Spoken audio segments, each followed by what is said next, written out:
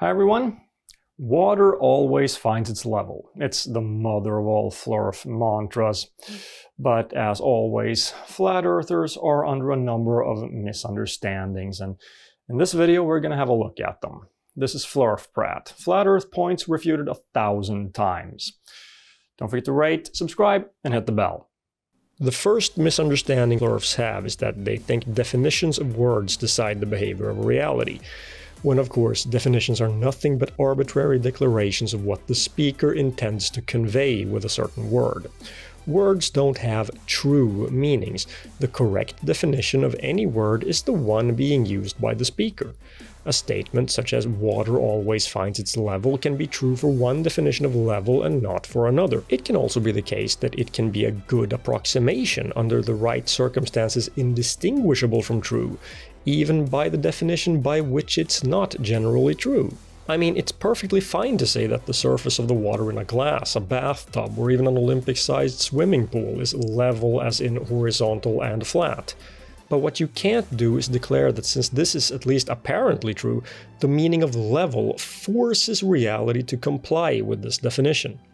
When we look at the behavior of liquids at larger scales and clearly see that they follow the curvature of the Earth, that's why the horizon exists, the only way we can say that their surfaces are level is if we introduce a new definition of level, namely perpendicular to the direction of gravity, maintaining constant altitude. Water finds its level by the first definition locally in a small enough area, where flat and of constant altitude are roughly synonymous. In fact, at a single point, they are perfectly synonymous. But for the statement to hold true at larger scales, we need to use the second definition. Pointing to the first definition and screaming, "See, globetards, this is what level really means," won't affect reality one bit. Reality doesn't care what meaning anyone ascribes to a word. That's why those of us who aren't willfully stupid let reality determine how we should define words, instead of defining words and expecting reality to change accordingly. That is, we adjust our definitions to what we observe, because what we observe doesn't give a damn about anyone's definitions. FLERFs are like children who, when reality doesn't conform to what they've been taught, go, "But Mom says," expecting reality to comply. Children are often taught oversimplifications and half-truths, because they tend not to be able to take in the complexities of a full, technically accurate explanation of a subject. Remember learning addition when you were like, what, 5, 6? Remember how the teacher started by introducing the definitions and axioms of set theory? No? But the addition operation relies on them. You can't learn addition without them. You can't even define addition or the numbers you're supposed to add without them. Except, of course you can. It just won't be a technically accurate definition that captures all the complexities and nuances of the one used by mathematicians. It's an oversimplification that's good enough for now. College professors are not lying to students when they give them new definitions. They are replacing oversimplified definitions with technical ones that work better. Okay, so we're done with the definition of level. Water always finds its level by the new technical definition. Or does it? Put a single drop of water on a horizontal surface. Notice how it turns into a very fine film that covers the entire surface? You know, finds its level? No? Good, me neither. Turns out, even by the second definition, water always finds its level isn't a general law. The general law is that fluids affected by forces strive toward hydrostatic equilibrium, a state where the forces acting on the fluid are balanced by a pressure gradient force. What that means is that if a fluid isn't affected by any forces other than its own gravity, it will form a sphere with an internal pressure gradient that balances out its own gravity. This is why planets are round, and it's why water forms little spheres in a zero-G environment. It's a little more complex for the drop, because there are other significant forces at work on it, including Earth's gravity, the contact force from the surface it's resting on, and surface tension. For liquids, we can say that they take on a shape that minimizes the potential energy in them. For a sufficiently large body of liquid at rest in an external gravitational field and with comparatively low gravity of its own, this happens to be when its surface is level. For smaller bodies of liquid with additional significant forces acting on them, it's not. Hell, in small amounts, water even sticks to surfaces. Hey, flerfs, here's water sticking to a spinning ball! But yes, in larger amounts, gravity will overpower the electromagnetic attraction and the water will drop or flow down. This is where flerfs go gotcha, because apparently it follows from what I just said that rivers can't flow north. No, unfortunately, I'm serious. Denial, they call it, thinking themselves oh so clever because the Nile flows north, and apparently we globetards are in denial about that.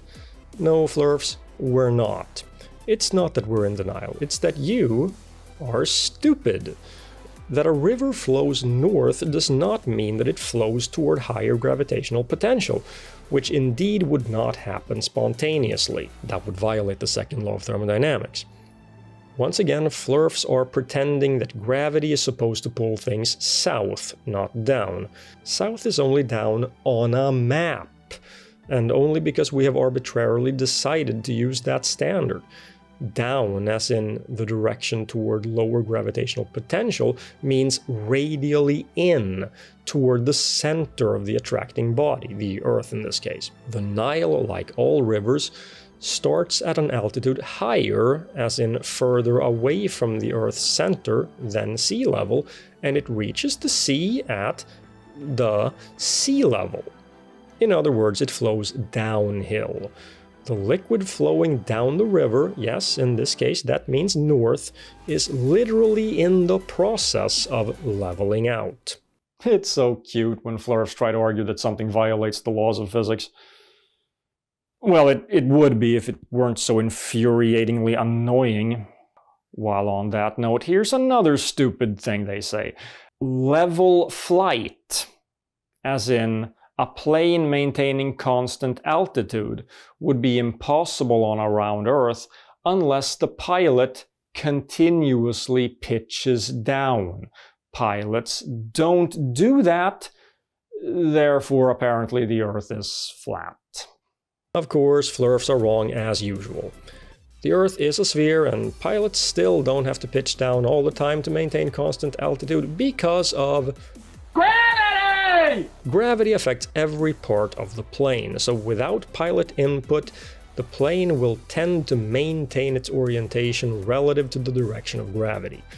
Because of the aerodynamic properties of the plane, this contributes toward it maintaining constant altitude. There are two more effects contributing.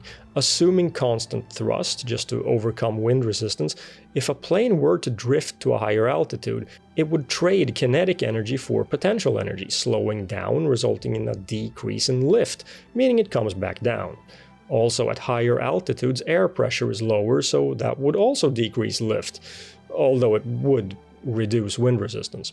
Even with all three of these effects contributing, it's still not perfect though. But at the speeds planes are moving, the resulting effect of the Earth curving down beneath the plane is so gradual that the pilot doesn't really notice it.